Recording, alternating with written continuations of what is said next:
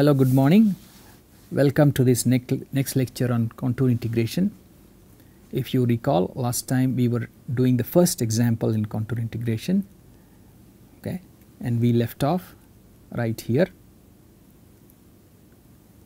So we have this integral dx over x square plus 1 which we are interested in. We replace it with an integral on a closed contour, we call it j, and the x is replaced with z, okay, but we make sure that the contour includes the leg or portion I want, and there is this additional portion which is a semicircular arc integral. So we have to evaluate this, okay. So what we now have is integral minus infinity to infinity dx over x square plus 1. This is the part I want, but additionally I acquire limit r tending to infinity integral over this semicircular arc dz over z square plus 1. Now that should be equal to twice pi I times the residues of my function inside the closed contour, okay. Now this function of mine f of z is equal to 1 over z square plus 1. It has two singularities, can be written as z plus I into z minus I, okay. So it becomes singular at plus minus I. So if I now plot my contour, I have my singularities at I and minus I, and my contour goes and closes from above,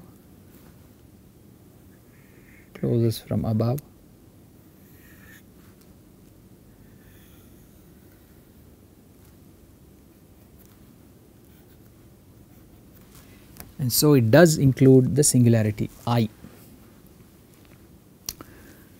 So the right hand side will include the residue calculation, okay.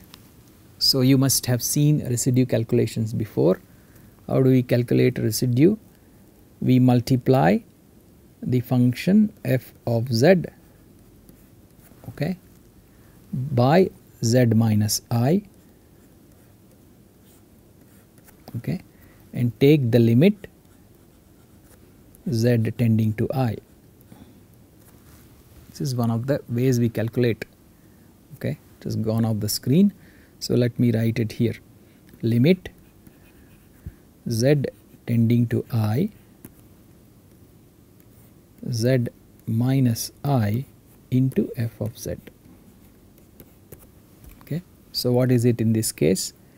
Limit z tending to I, z minus I into 1 over z plus I into z minus I. So this goes with that, and my residue is 1 over twice I. So here I will get twice pi I times the residue, which is 1 over twice I, okay. So twice I, that is equal to pi, okay. So what I now have here is j, which is the closed contour integral, okay, is equal to the integral I want, minus infinity to infinity dx over x square plus 1, okay, plus I have integral over a semicircular arc where the radius is going to infinity dz over z square plus 1, that is equal to pi. Okay, you can already see, because the answer is actually pi and this integral is equal to pi, somehow this has to go to 0. We can already see that. Okay. Now let us, because the first time we have come across such an integral, we will do it the traditional way. Okay. So we are moving on a semicircular arc. Okay, we are moving on a semicircular arc now.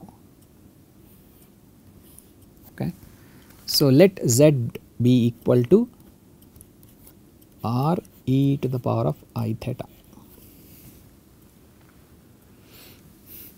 Okay, r will tend to infinity, but let z be equal to r e to the power I theta, which makes dz equal to, r is a constant, I e to the power of I theta d theta. Okay. Now if I substitute it in this part of the integral, I get integral is going to be 0 to pi. Okay, I am going this way, 0, theta 0, theta equal to 0 to theta equal to pi. Okay, and dz, which is r I e to the power of I theta d theta, divided by z square plus 1, which is r square e to the power twice I theta plus 1.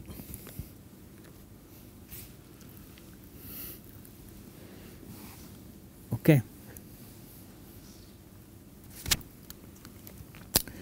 Now we have to find the value, what happens to this as limit r tends to infinity. Okay. So what we say is that the magnitude of this integral, okay, magnitude of this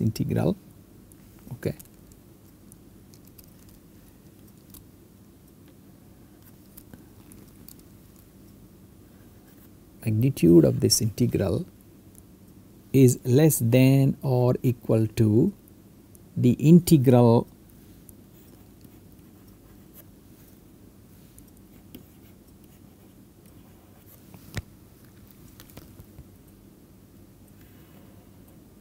of the magnitude. The absolute value of this integral is less than equal to the integral of the absolute value, which is I r e to the power of I theta d theta by r square e to the power twice I theta plus 1. Okay, this is a known result. Now here the absolute value of e to the power I theta is 1, absolute value of I is 1, so we don't have to worry about it. So this ends up as, I will write equal to limit r tending to infinity, integral 0 to pi r d theta by r square e to the power of twice I theta plus 1. Now here we use one of the several complex variable inequalities. Okay, one of the inequalities is, if I have two complex numbers z1 and z2, okay, the absolute value of z1 plus z2 is greater than or equal to the absolute value of z1 minus the absolute value of z2. Okay, so what's the idea here? I am going, this absolute value is less than something. Okay, what I am going to do is I am going to further raise the value of this integrand such that it is definitely less than that value, which means I will replace the denominator with something smaller. Okay, I have two complex numbers z1 and z2 and the absolute value in the denominator. So what I am saying is that is greater than the absolute value of the difference of absolute values. Okay, and so I am substituting this with something smaller in the denominator. So the integrand is now bigger. So what will I get? I will say strictly less than limit r tending to infinity integral 0 to pi, okay, r is r d theta, okay, divided by the magnitude of r square e to the power twice I theta is r square. The magnitude of 1 is 1, so I get minus 1, okay, and r is anyway positive number and theta is going between 0 to pi. So this is equal to limit r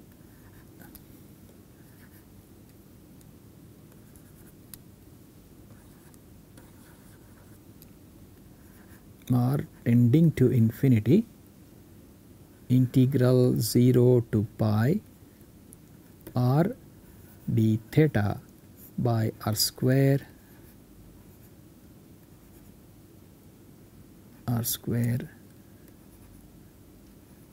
minus 1. Now r square minus 1, they are independent of theta, so they come out. So I get r over r square minus 1 into pi. With r tending to infinity, r square in the denominator is bigger, so this goes to 0. Okay, so now in here the right side is pi, in the left I have this portion which I want, and this has been sent to 0. Okay, so the answer is integral minus infinity to infinity dx or x square plus 1 is pi, and this has been done using complex variables.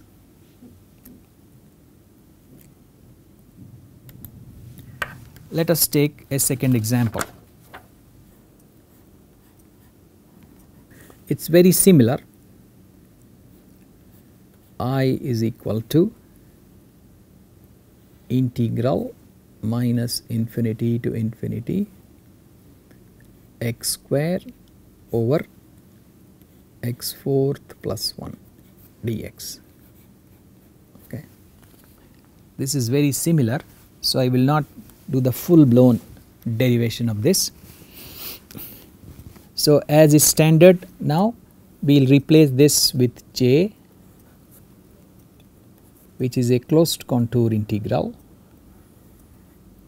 over some closed contour to be chosen by me, okay, and replace x with z.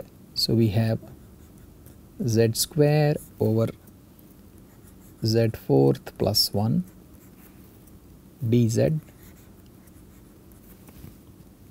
which is equal to, now again I must remember that the portion I want must be part of the contour. So I have minus infinity to infinity x square over x fourth plus 1 plus an integral over some other contour, okay, z square over z square z fourth plus 1 dz. I have not yet given you the contour. Here it is, it is a very same contour. Okay, I am going from minus infinity to plus infinity,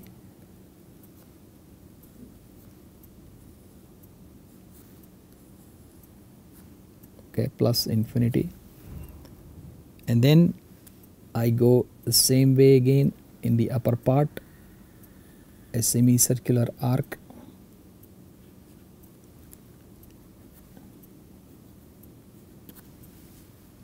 okay, except that now my function in the denominator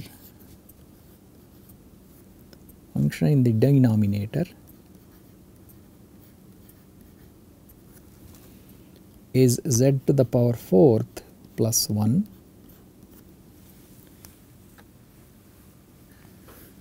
okay. Now z to the power 4th plus 1 goes to 0 in how many places, okay. So I need the roots of z to the power 4th is equal to minus 1, okay. So this has 4 roots z 1, 2, 3, 4 given by e to the power I pi by 4 e to the power I 3 pi by 4 e to the power of minus I pi by 4 and e to the power of minus thrice I pi by 4, okay. So we have poles here, here, here and here. We have 4 poles. It's a 4th order. So now within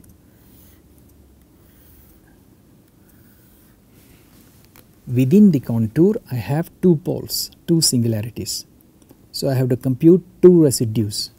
So this is equal to twice pi I times residues of f of z, okay, computed at z is equal to e to the power of I pi by 4 and e to the power of thrice I pi by 4.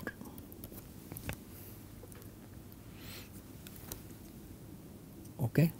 So what we now have, let me write it here, j is equal to integral of the portion I want minus infinity to infinity x square by x 4th plus 1 plus integral over a circular arc where the radius is going to infinity z to the power 2 dz by z 4th plus 1, and that is equal to twice pi I times the residue of f of z computed at z equal to e to the power I pi by 4 and e to the power I 3 pi by 4.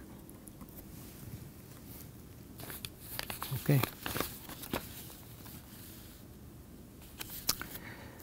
Now here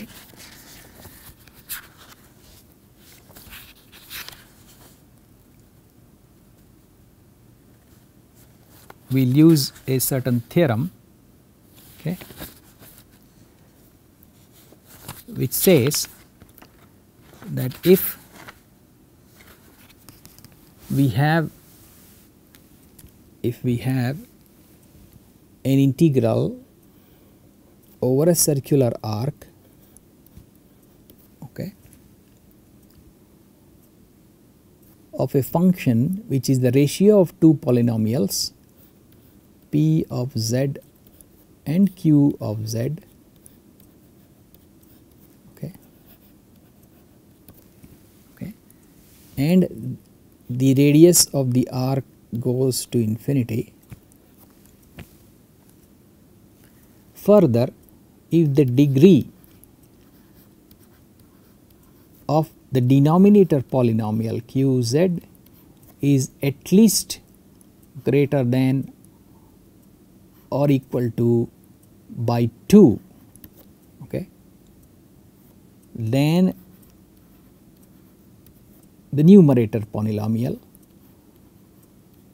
okay, degree of the denominator must be greater by the degree must be greater than the degree of the numerator at least by 2, then this integral, okay, this integral here goes to 0. So which is indeed the case over here. We have a polynomial in the denominator q of z, which is z to the power 4th plus 1. It is a 4th order polynomial. The numerator is p of z, which is equal to z square. It is 2nd order. Okay. So the denominator exceeds the numerator by 2. So it satisfies the theorem, and so the integral over the circular arc CR with limit r tending to infinity of that integral is 0. So this is 0. Okay. And therefore what we have here is integral minus infinity to infinity x square over x fourth plus 1 is equal to twice pi I times the residues of f of z. Okay.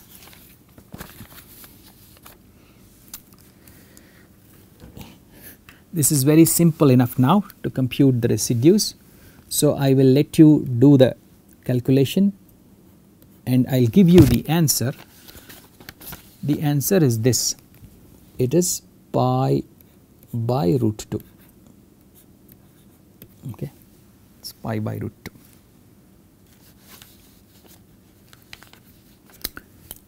Anybody has a query, then I will solve it in one of the lectures. Okay.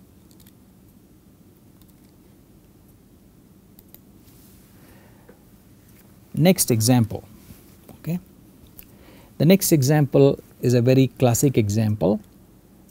We'll call it example number 3. Okay. We all must have wondered what it would be to integrate sine x over x from minus infinity to infinity. Okay.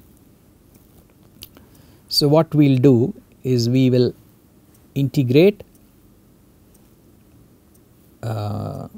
So what I have here is sine ax, okay, sine ax over x,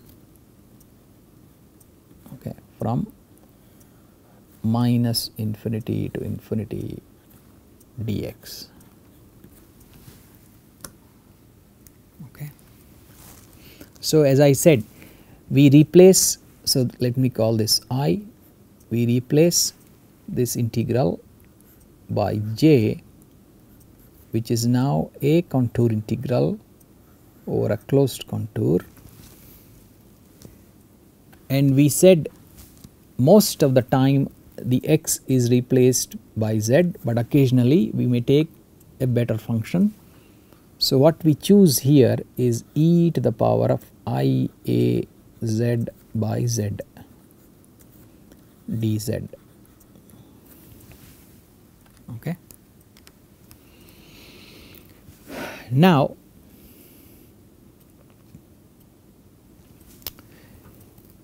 in this form, which is actually a sinc function, okay, sine ax by x, there is no singularity at x equal to 0. Okay. If you use L'Hopital rule, limit x equal to 0 of this function, this will acquire a finite value. There is no problem with this function. Okay. However, when we choose this form has a singularity at z equal to 0. Okay, because this is actually equal to cos a z by z plus I sine a z by z. Okay. Again, sine a z by z has no problem as z tends to 0, but this has a problem at z equal to 0. This one has a problem at z equal to 0. Okay. So this function that we have chosen has a problem at z equal to 0. Okay. So now let us see what is the contour we use. Okay. We use a contour that comes all the way from minus infinity, okay, along the real axis, okay, along the real axis. Now at z equal to 0 we have a singularity, so we circumvent the singularity, we go around it with an semicircular arc having a radius epsilon. We move forward to plus infinity and we close the contour using a semicircular arc in the upper half.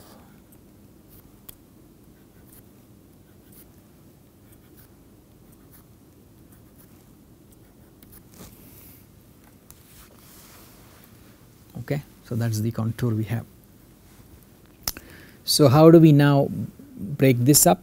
I have j, which is equal to the integral over the closed contour, which I call C, and this I will give it the name CR, e to the power I a z over z dz, okay, is equal to, now let me count the number of portions I have. I have a straight line portion here, I have a semicircular arc portion here, I have a straight line portion here, and a semicircle here. I have four portions here. Okay, so now what do? I write them down. I have minus infinity up till minus epsilon. Okay, this point is minus epsilon. Okay, e to the power of I a z by z dz plus the integral on the semicircular arc c epsilon, okay, e to the power of I a z over z dz, okay, plus now integral from epsilon to infinity e to the power of I a z over z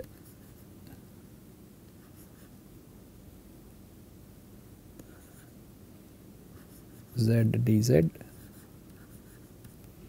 plus the semicircular arc portion CR with r tending to infinity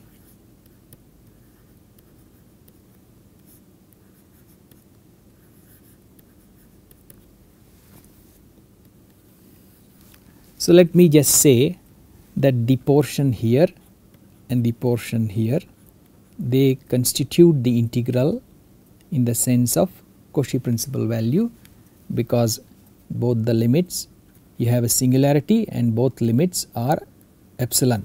So we will send epsilon to 0 and both the limits on either side are epsilon. So this integral is in the Cauchy principal value sense. Okay. We will continue with this example then in the next class. So I stop here. Thank you.